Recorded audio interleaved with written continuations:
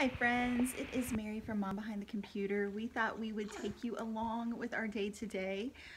We are just getting ready to go for a walk here before breakfast. The weather is supposed to be not quite as hot today, so we're going to try to get in our walk beforehand with our walk coach. Little gal is our walk coach. She guides us through our walk each day that we get to go out on a walk.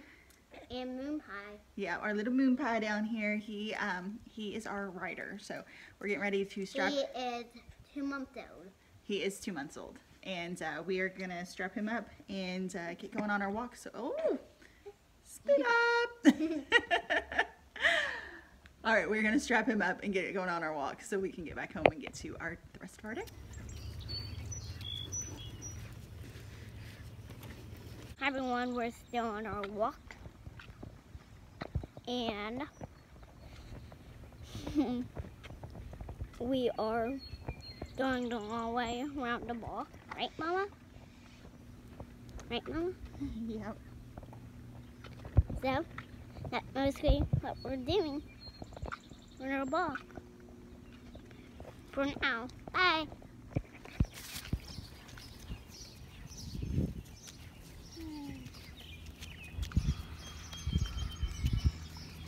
We made it back from our walk. I'm a little winded. How about you? Good? Yeah, we're good. We went a little bit further than we normally do because it was a pretty nice day out, just a little bit hot. Little guy fell asleep in his care seat stroller, so we're trying to let him rest a little bit. I'm gonna get this girl some breakfast because we went out before breakfast today, and then see if I can fit in any chores before the little guy needs me. So, you ready for some breakfast?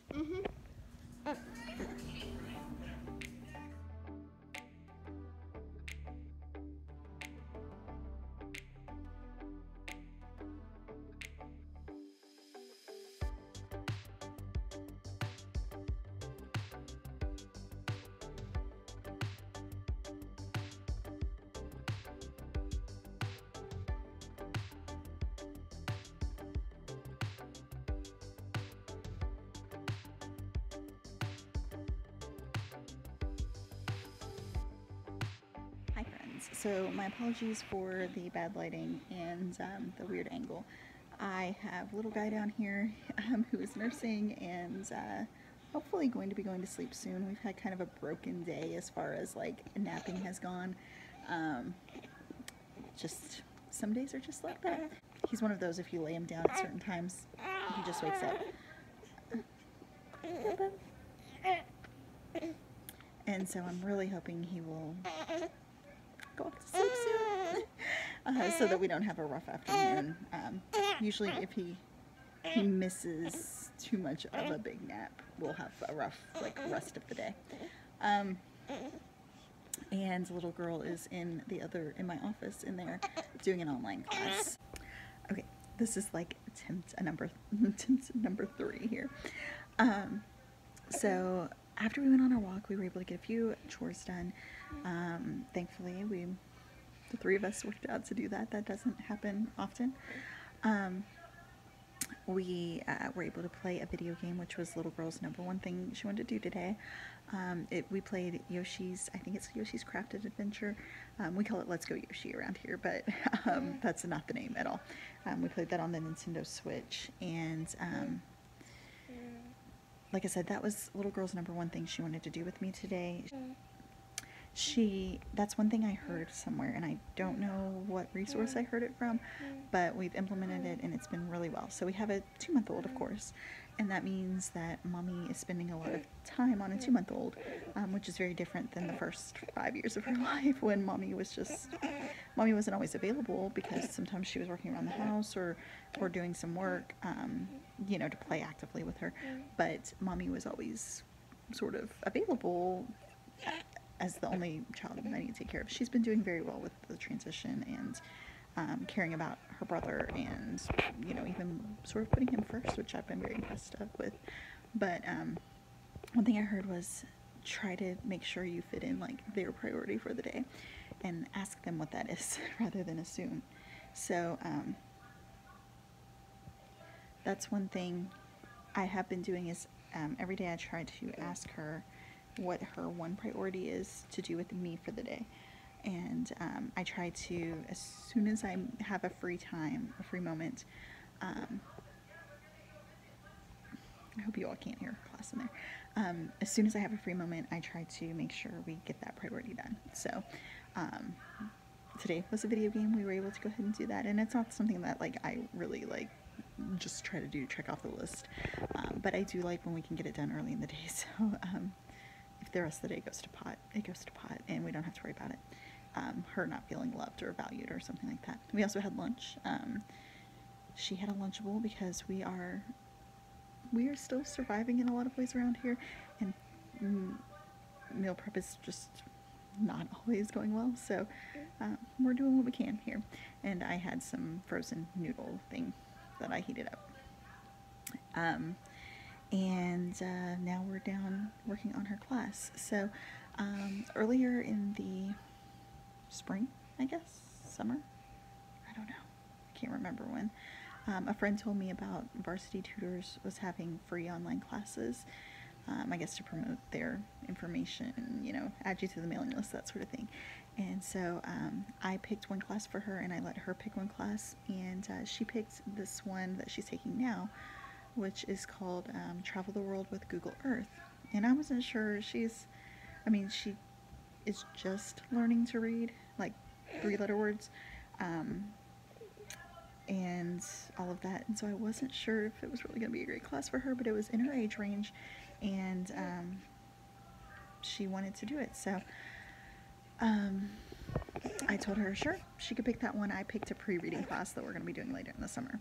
And this, I want to do some out-school classes too, but I wanted to go ahead and it just worked out that this one was first. So I was like, we'll try this online course and see how it does for you.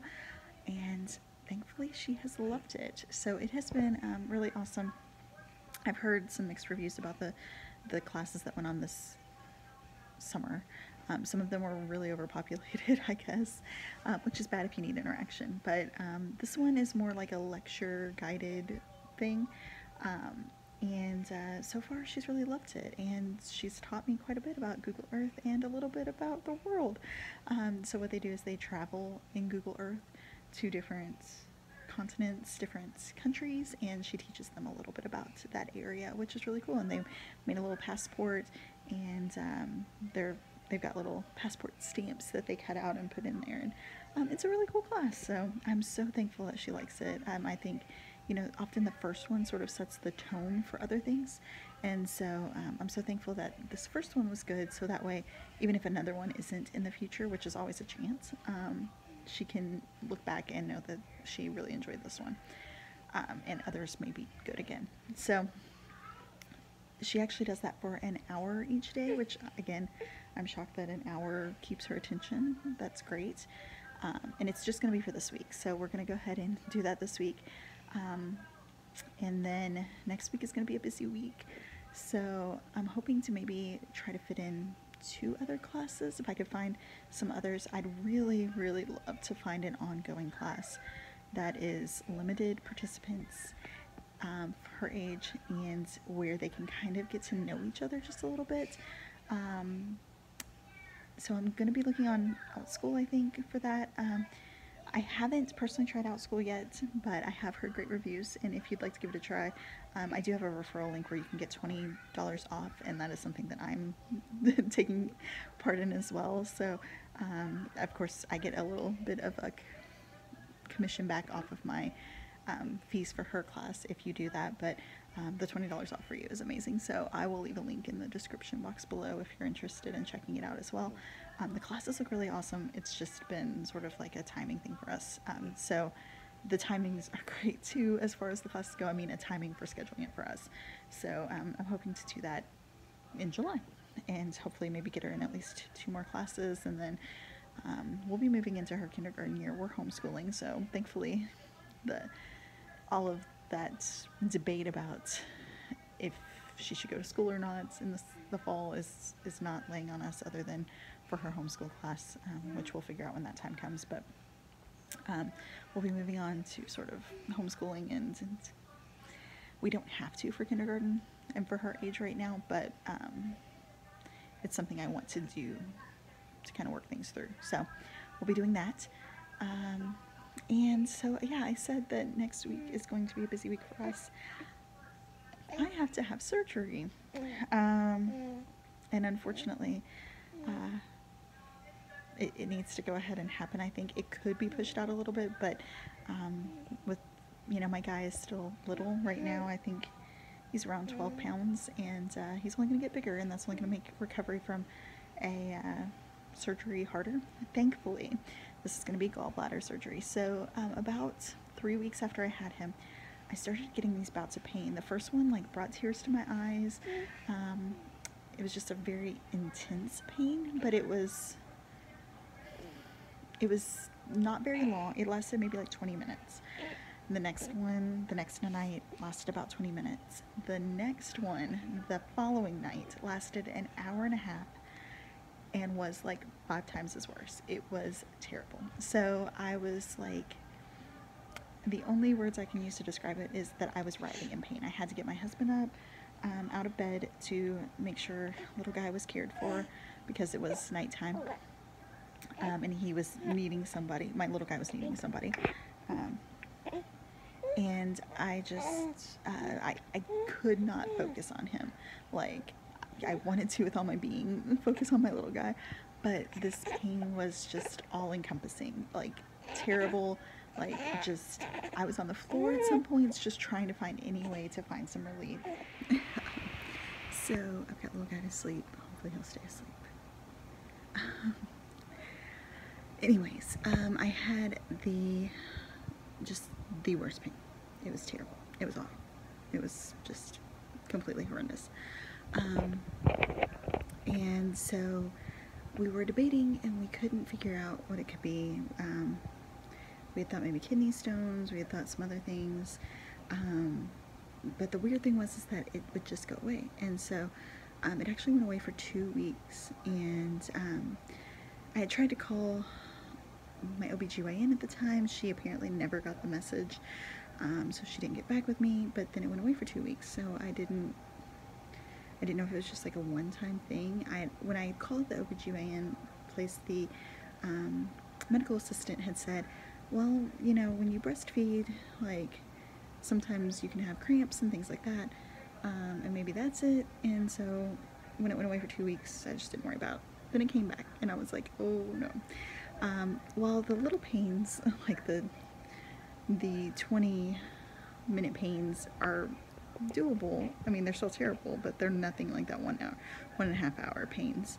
I was nervous that another one would come back, and that it would come back sometime when my hubby wasn't here and things like that. So, or that it was something super serious, because, I mean, pains like that are not normal, you know what I mean? So, let's see if I can put this in my tripod. Okay, little guy's asleep, trying to escape his swaddle.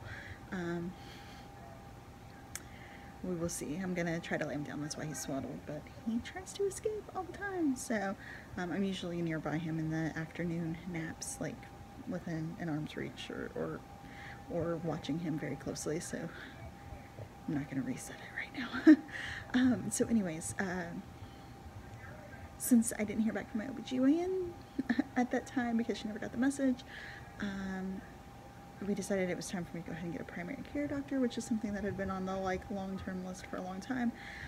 Thankfully, I was super shocked. Someone was able to get me in within 2 days, and even more shocking, even though she was just the random person who was open in that practice, she was amazing.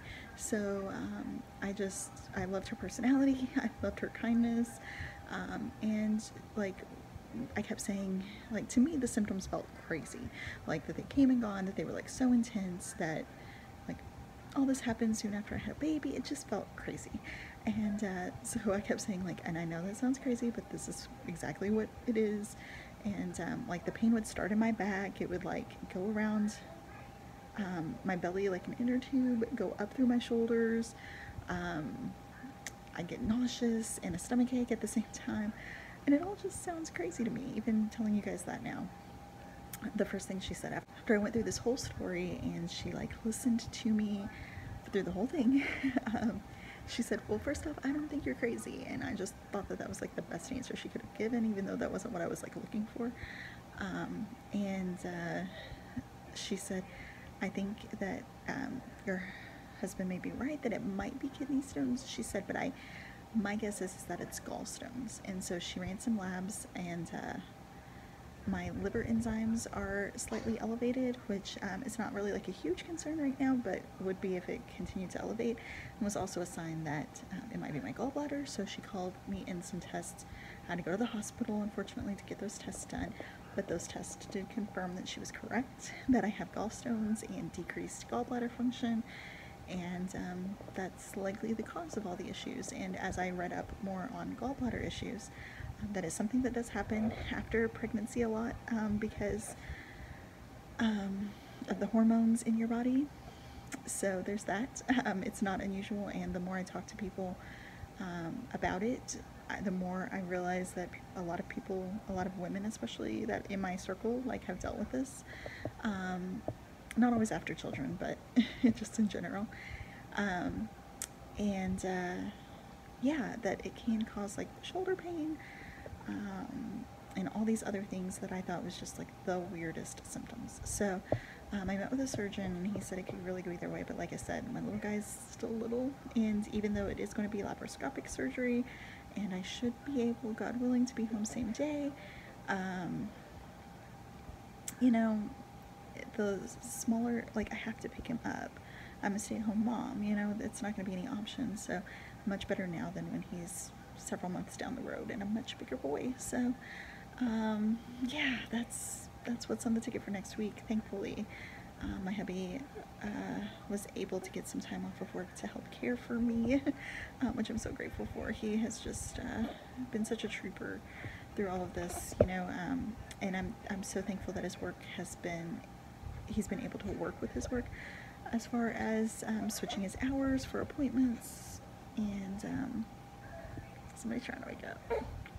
Probably shouldn't be talking.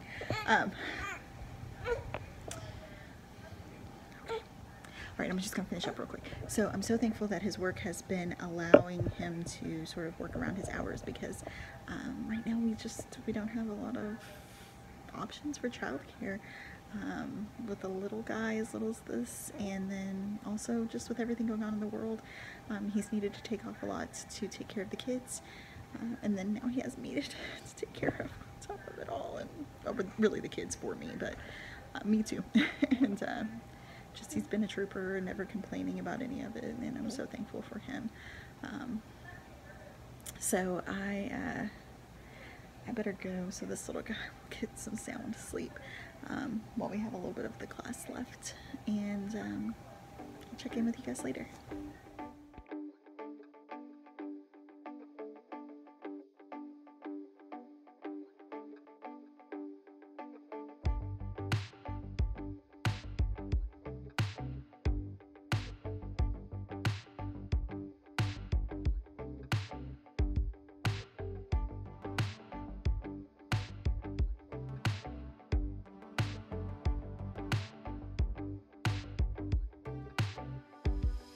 Okay, so I'm trying to listen the guy down just for long enough that I can make dinner. Sissy's over there helping him. So hopefully I can get this at least cooking before it gets done. We're gonna have some Parmesan encrusted tilapia, some little fried red potatoes, if I can get that far. Let's see if we can at least get the oven preheated. This is the hardest part about parenting, I think. This parenting with a little itty guy is that it's so hard to get dinner ready. I've even been doing, okay, that's enough, okay? I've even been doing a little bit of meal prep when I can, but even that's really hard to do, so. So when it happens, it happens. But my hubby has been, he has to take a shower since he works at a hospital. Well, not that he wouldn't anyways. But he used to not take a shower when he first came home if he wasn't in patient rooms. But now he always takes a shower when he gets home. By the time he does that, We're an early to bed family here for several different reasons.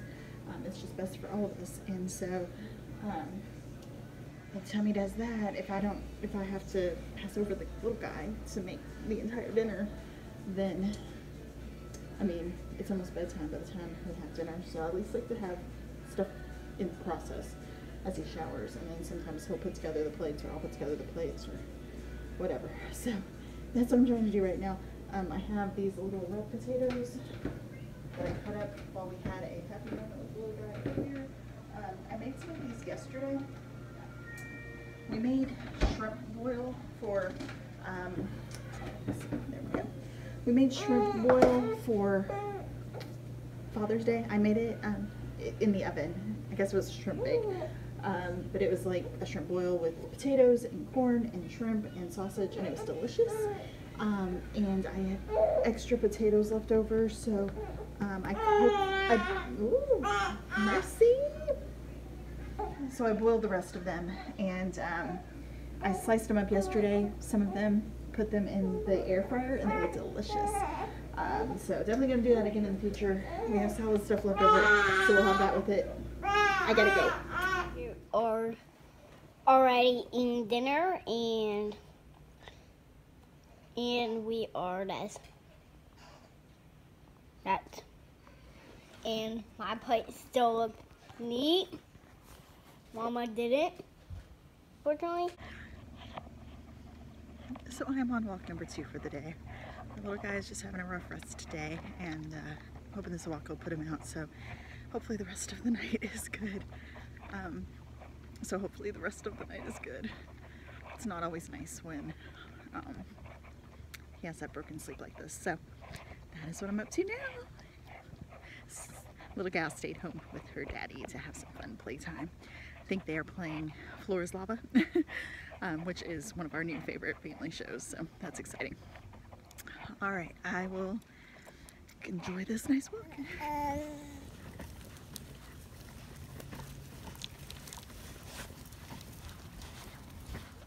Rejoice. Rejoice in the Lord always. I'll say it again, rejoice. You Philippians 4:4. Okay, so it is bedtime here. I wanted to come in and close out the vlog. Thank you guys so much for joining us today. I know we don't necessarily live the most exciting life, but I know that I have really benefited from being able to have a peek inside the lives of other moms and other people, and just seeing how they live. So this is what it looks like in our life right now with a 2-month-old and a 5-year-old, and just spending quite a bit of time at home and enjoying that. So I hope you all enjoyed joining us. If you'd like to see more about our lives, please be sure to hit the subscribe button. We will have more videos in the future, and if you like this video, please give it a thumbs up. Thank you so much for watching, and I hope you have a blessed day. Bye-bye.